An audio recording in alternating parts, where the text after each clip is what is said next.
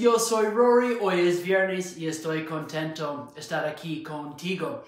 Gracias por estar conmigo hoy. Hoy es viernes, tenemos la lección, and today, I don't know if you've been watching or keeping on top of the news, but we had a crazy week here in Colorado. A major blizzard came through on Wednesday and everything was shut down. Businesses were closed. The university where I teach was shut down. The campus was closed, so no classes. And the kids were home from school. And so when the kids are home from school, we were like, okay, this is still an office. I don't know if you've probably picked up on the idea that Leslie and I work from home here. But we're like, kids, this is 9 a.m. to 4 p.m. This is not your house. This is an office.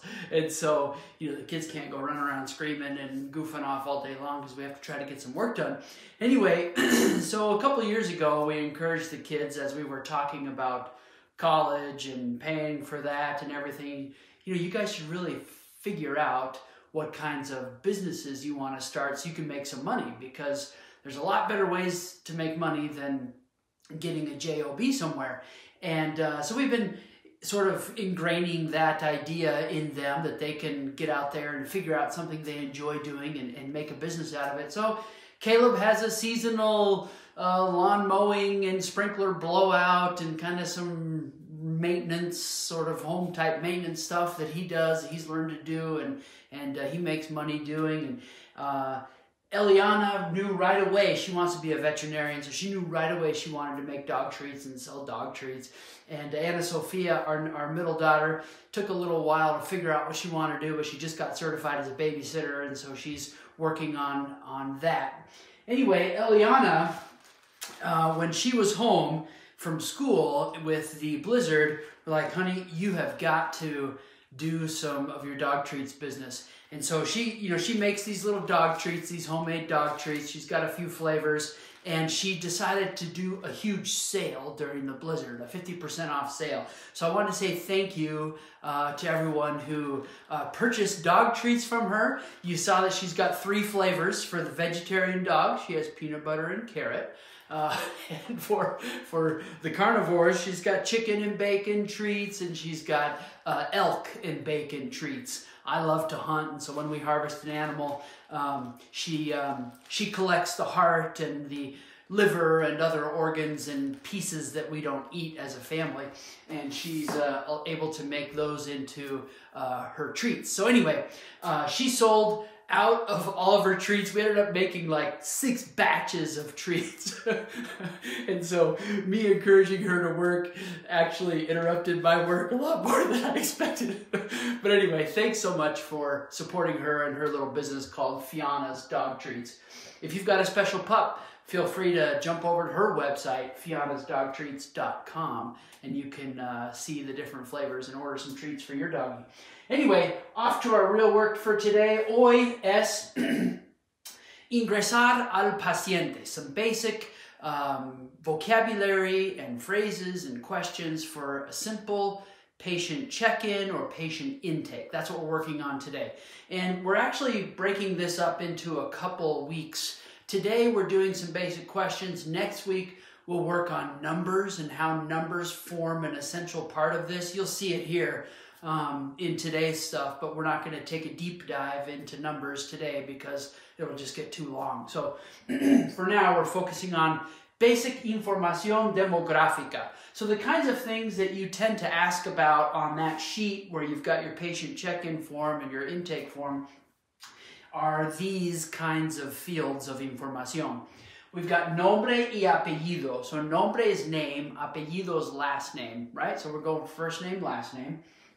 And for folks that have multiple names, then you'd have segundo nombre, second name. So like Ana Sofia, our number 2 daughter. Ana Sofia, nombre Ana Sofia, segundo nombre, right? And then you've also got families who've got more than one last name, right? And so apellido, Foster, segundo apellido, we don't have one, but it could, be Velázquez Rodriguez or something like that, right? Okay, bien. Fecha de nacimiento, date of birth. Please don't ask your patients when their birthday is. ¿Cuándo es su cumpleaños? Or ¿cuándo es su feliz cumpleaños? So fecha de nacimiento is date of birth. Edad, age. Sexo, sex. Ocupación, work.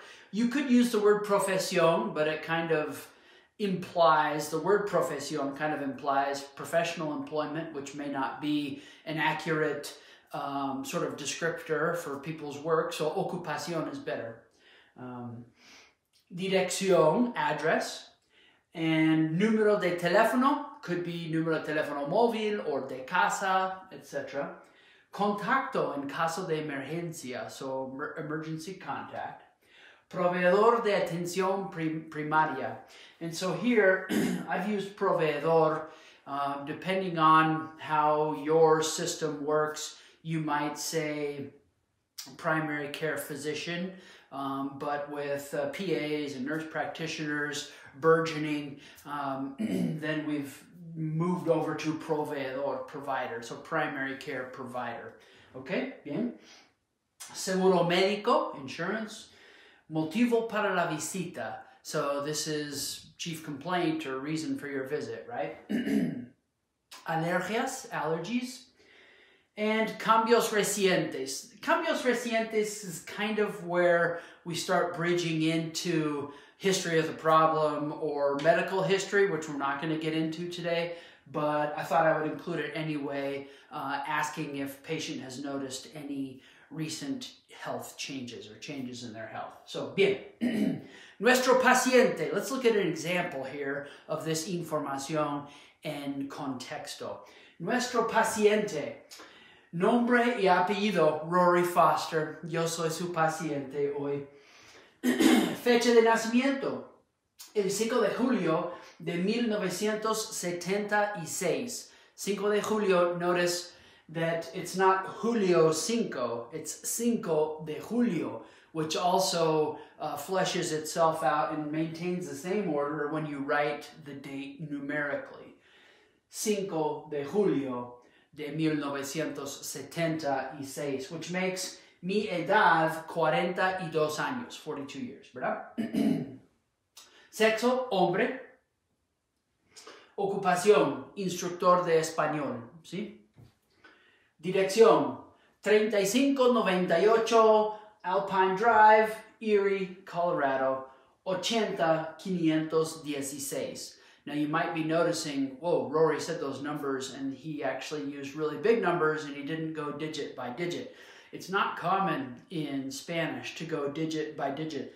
In English, it might be just fine if I tell you my phone number and I say that my phone number is, mi número de teléfono is 303-684-5557. That might be common way to say it in English, but it's not so common in Spanish that way. In Spanish, it's more common to use the natural number, 303, or some sort of convenient grouping of two. And convenience like a relative term, right? Because for us, that means we got to use big numbers. So 684, 684, 684 is really what it is, 55, 57. So keep that in mind. Next week, we're going to focus more on numbers so you can really nail that. And all you have to focus on, really, is comprehending these big numbers and getting it right. Because, you know, you can say it digit by digit if you prefer to say it that way. And people will clearly understand you. It's just less common to hear people using digit by digit unless they're clearly understanding that you're on the struggle bus trying to figure out these numbers. Okay, bien, número de teléfono. But numbers truly are hard, and so we're going to spend a whole lesson on them next week. Contacto en caso de emergencia. So, emergency contact. Esposa, pareja. So, esposo, esposa is spouse, right? So, esposa, wife. Esposo, husband. Pareja doesn't change. That's partner. So el pareja, la pareja, same word. Pareja. It's not parejo, pareja. It's pareja for males and females. Okay? So Leslie Foster es mi esposa. Proveedor de atención primaria. Dun, dun, dun. Rory's a bad patient. He doesn't have a primary care provider. Seguro médico. Medishare. See? Motivo para la visita, dolor de cadera. Ya, es verdad, Rory sí tiene dolor de cadera recientemente. Alergias. No alergias a medicamentos y cambios recientes, dolor de cadera. ¿Sí? Okay, bien. So, this is la información, but the real trick is, how do you ask the questions? How do you have these conversation around these things, right? Bien, so some preguntas útiles. First of all, ¿cómo se llama is what's your name, right? ¿Cómo se llama? Well, it's possible that you would only get Rory out of me. ¿Cómo se llama? Rory. See? And then you would need to ask, well, what is your last name? Now, for the what is your, asking for all this information is not what you might think. You might think KS, su, but it's not KS. You got to go with cuál. ¿Cuál es su? This is the way to ask about information, okay? ¿Cuál es su apellido? What's your last name? ¿Cuál es su fecha de nacimiento? What's your date of birth?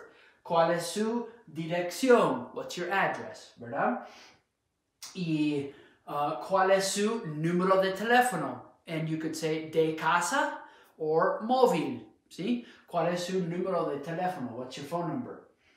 Bien, otras preguntas. So, ¿cuál es su is a really useful question, and it is anytime you're asking for information from people. KS is really different. That's asking for a kind of a definition.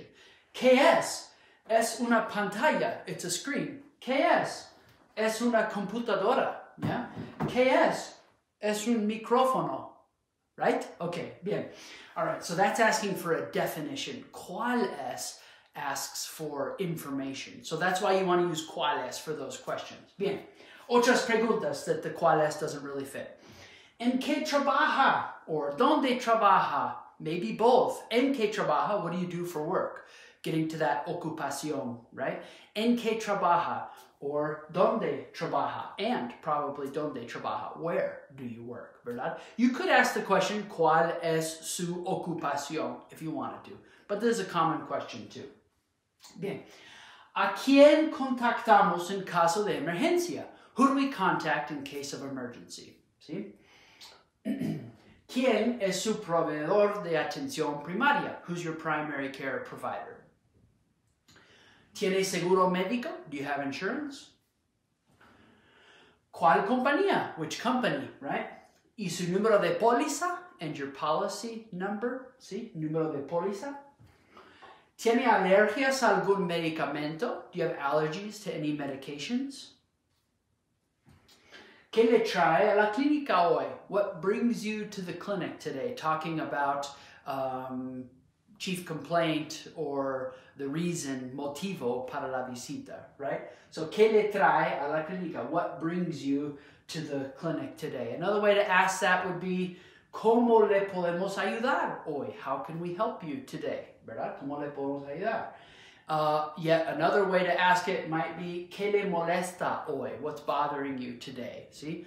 Or possibly, instead of ¿qué, you might ask the question, ¿algo le molesta hoy? Is anything bothering you today? If possibly, I suppose it's a routine checkup or something like that. ¿Algo le molesta hoy? Is anything bothering you today?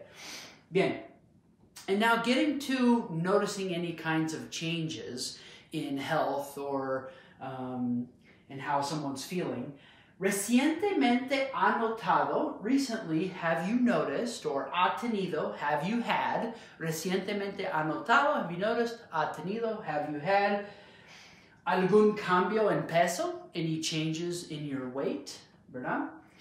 Tobillos or pies hinchados, so feet or ankles that are swollen, so swollen feet or ankles, ¿verdad? Convulsiones, seizures. Ojos secos, dry eyes. Erupción en la piel, so any rashes on the skin, ¿verdad? Erupción en la piel. Dolor en el cuello, any neck pain. Tos crónica, any chronic cough. Diarrea crónica, chronic diarrhea. Dolor de pecho, any chest pain. Piel amarillenta, so yellowish skin. Piel amarillenta. You know, amarillenta is kind of a funny word. It's yellowish. You could use the word for jaundice in Spanish. It's ictericia, just like icterus in English, ictericia in Espanol. So that could be a substitute for piel amarillenta. Dolor de espalda, back pain. Depresión, depression. Ansiedad, anxiety. Pulso rápido, like a fast heart rate, ¿verdad? Or palpitaciones, maybe along the same lines, palpitations, ¿verdad?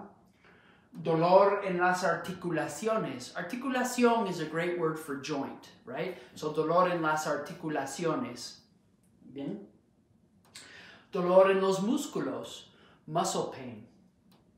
Sangrados frecuentes. You might ask about easily bleeding or easily bruising, and instead of easily, I switched it to frequent. Maybe that's good, maybe it's not good, but it seemed more natural in Spanish to me. So sangrados frecuentes, frequent bleeding, or moretones frecuentes, okay? Bien. Well, like I mentioned, so this is a good set of preguntas that you can use this one simple sort of formula for, ¿verdad?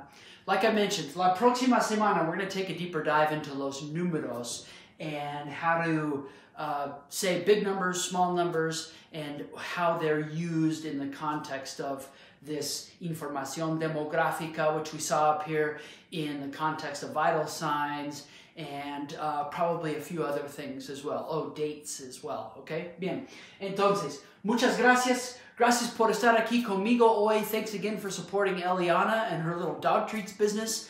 Juntos mejoramos comunidades. Hasta la próxima semana. Adiós. Thank you for joining me today on this Video Viernes lesson. I wanted to invite you to join our community if you're not a member of the Facebook group already that I deliver these live lessons in on most every Friday. And also point you to the website where you can find a bunch more information about medical Spanish, whether that be courses or free materials for you, or finding a private tutor to work with you online or face-to-face. And also let you know about some amazing Spanish immersion programs, either you as a medical person or your significant other as working in some other industry, or your family. If you want to improve your Spanish and you have time and budget to go do some travel, our programs are pretty amazing. I think it'd be fun to work with you. And finally, if you have some document work at your clinic or at your hospital or within your setting that needs to be professionally translated, shoot me a message, upload your document to us, and we can get you a quick quote and help you out with your Spanish language documents as well. Have a great day.